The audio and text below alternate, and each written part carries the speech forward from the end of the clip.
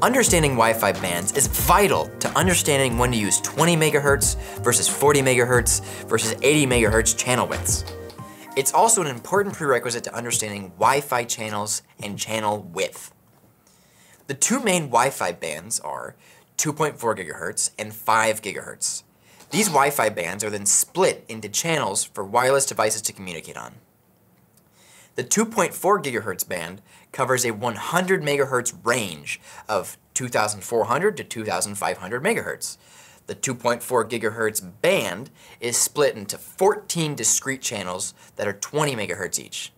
There are 14 channels in the 2.4 band. Note that channels 1, 6, 11, and 14 do not overlap.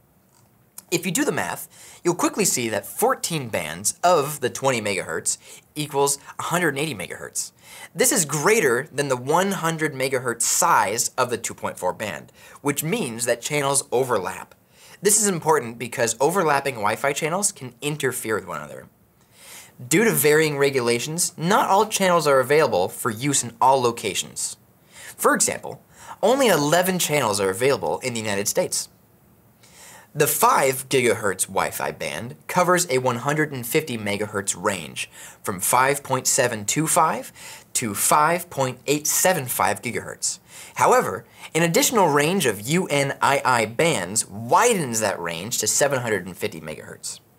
Using 20 megahertz, there are 24 non-overlapping channels available within the 5 gigahertz band.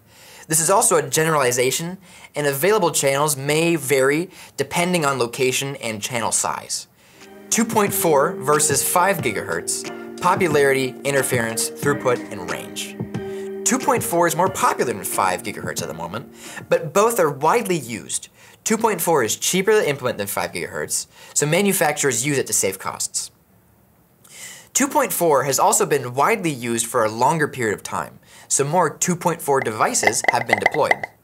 This popularity does have a downside though. The prevalence of 2.4 devices and limited number of non-overlapping channels with 2.4 gigahertz can make network congestion issues worse.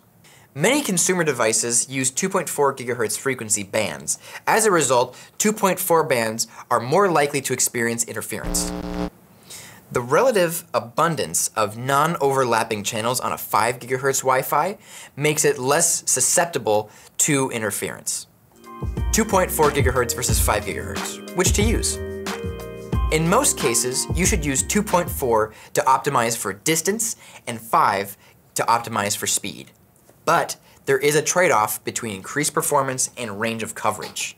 5 gigahertz can carry more bandwidth, so its upload and download speeds can be faster.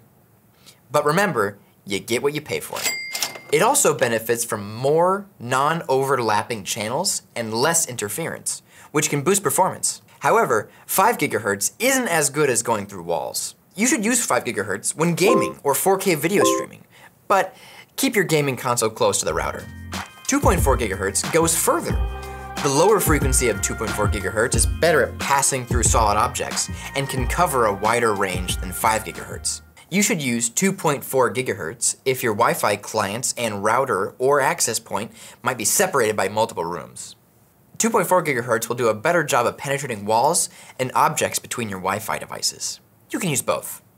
It's also worth keeping in mind that simultaneous dual-band routers can broadcast 2.4 and 5 gigahertz at the same time.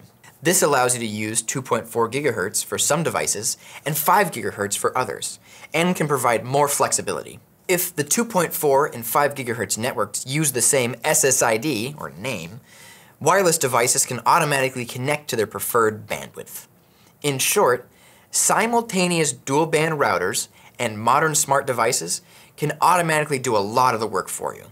20 megahertz and 40 megahertz. What's the difference? When dealing with Wi-Fi, channel widths are usually measured in megahertz. 20 megahertz was the norm and the only option for channel width in 802.11a and 802.11g Wi-Fi. The 802.11n standard introduced channel bonding, which enabled 40 megahertz widths.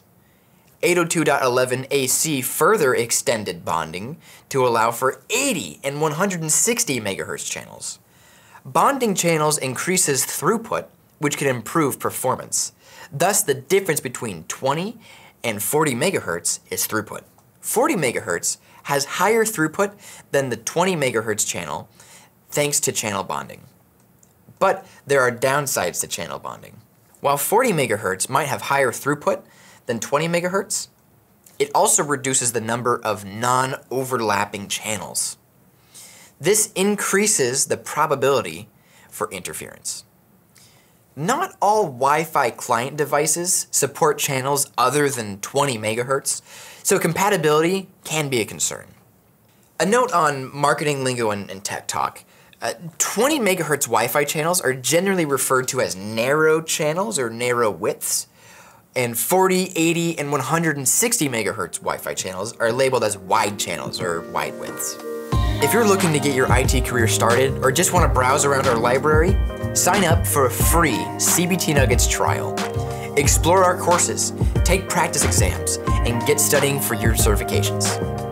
Thanks for watching.